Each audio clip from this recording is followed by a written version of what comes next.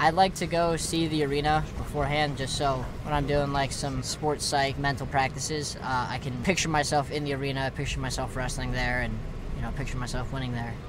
This is gonna be my playground on Saturday. You do that for all competition? Not necessarily all of them. It's the World Championships. This is definitely, if there was a time to pull out all the stops, it would definitely be now. So I'm doing everything I can, and on and off the mat as well, to make sure that I'm prepared. I'm not taking this the same way I would be any other dual meet during the season. This is it, right? This is the stuff that we've been dreaming about since we were kids, and it's time to make dreams reality.